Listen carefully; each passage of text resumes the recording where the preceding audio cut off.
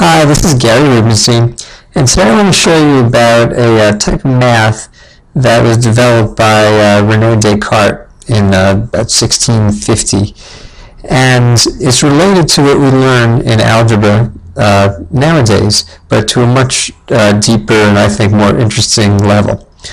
So early on in algebra, maybe in 9th grade, you learn how to plot lines on a graph, solution sets of linear equations.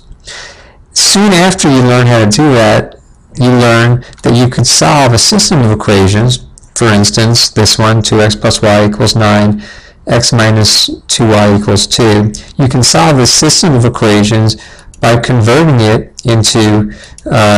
both equations into slope-intercept form, by graphing the two graphs, and by looking and locating the intersection point, which in this case is the point 4, 1. Now, you have to hope that these work out nicely and that the answers become integers, but you are shown that you can solve algebra equations through graphing. When you do this, it's known as geometrically constructing the roots of algebraic equations. And this is a subject that has a rich history.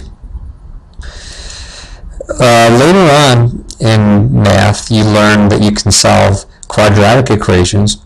For instance, the equation x squared minus x squared minus 6x plus 8 equals 0. And you learn that you could do it by graphing the parabola and looking at the two x-intercepts and seeing that it intercepts at x equals 2 and x equals 4. But if you were doing this by hand and without a graphing calculator, this approach wouldn't be that practical, since the work you'd have to do to create the graph, namely finding the roots of the equation in order to create the graph,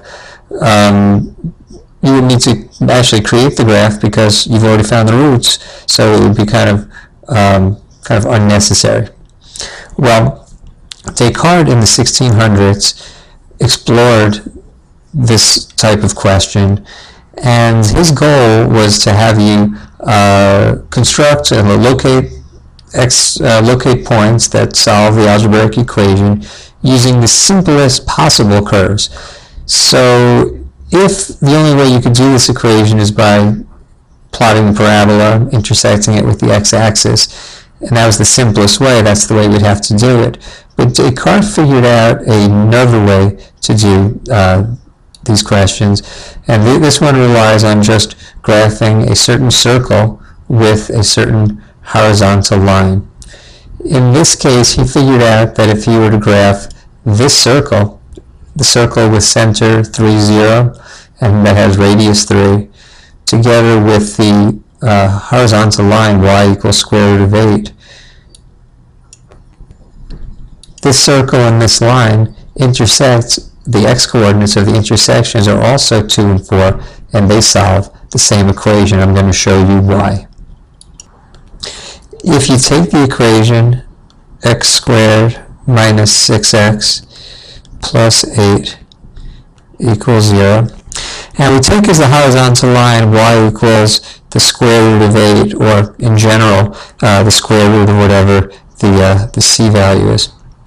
And then you make your equation x minus 3 squared, where the minus 3 is half of the minus 6, the b term, plus y squared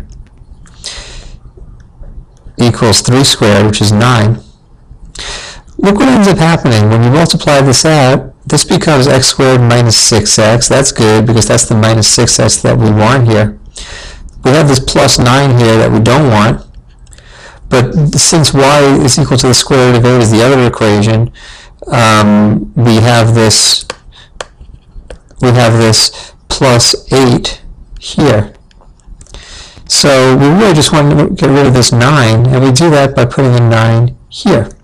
And that's where our equation x minus 3 squared plus y squared equals 3 squared comes from. That circle together with this line will solve our equation as was done over here. And in general, you could solve quadratic equations of the form x squared plus px plus q equals 0 by intersecting the horizontal line y equals square root of q with the circle x plus p over 2 squared plus y squared equals 0. Much later in Descartes' book, he shows how powerful this process is. You see, at this point, it still doesn't seem like a very necessary process since we have the quadratic formula. So even though a circle in a horizontal line is easier than a parabola in a horizontal line, still neither is as good as just using the quadratic formula. But what if we find an algebra problem that we don't know how to solve? We don't have a formula for, or there is no formula, or we just don't know it. For instance, what if it is a fourth degree equation, x to the fourth minus 15x squared plus 10x plus 24 equals 0. Now this is known as depressed quartic equation since there's no x to the third term. And I'm going to show you how Descartes came up with the process for solving any equation of this type by intersecting a parabola with a circle. And here's the process. First of all, the parabola is going to be y equals x squared. Now, he's going to rewrite the original equation as x to the fourth plus x squared minus 16x squared. That's equivalent to negative 15x squared. You'll see why he's doing this in a moment. Plus 10x plus 24 equals 0. Now, since y equals x squared, y squared equals x to the fourth. And this 16x squared can be written as minus 16y. I'll leave the 10x alone, and I'll bring the 24 over to the other side. Now we can do completing the square. X squared plus 10x is, I was right, x squared plus 10x, we need to add 25 to this to complete this square, plus y squared minus 16y plus 64. And on this other side, I also have to add the 25 and the 64. And we end up with the equation for the circle, which is x plus 5 squared plus y minus 8 squared equals 65. And if we graph this circle with this parabola, we're going to get things that intersect at the solution, as you'll see on this next page. Here's the parabola, y equals x squared.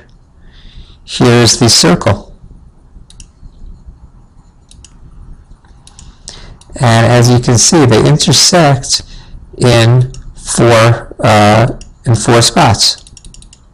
And those 4 spots do correspond to the actual 4 solutions to this equation, which is negative 4 is over here, negative 1 is over here, 2 is here, and 3 is here. Incidentally, if I were to just graph the original equation, it would look like that. And as you can see, these 4 x-intercepts correspond with the 4 places where the circle intersects the parabola. This process also works for depressed cubics. That's something like x cubed minus 5x plus 2 equals 0. The trick then is to multiply everything through by x, and you end up with a depressed quartic with no constant term. And as you can see, when I put that one, when I graph that one, I end up with 4 intersection points. These two are real close together. One of them is at 0, 0. We ignore that one, and we can solve the depressed cubics that way also. If the cubics or quartics have all the terms and are not depressed, then there's some conversions. You can see my other tutorials for that.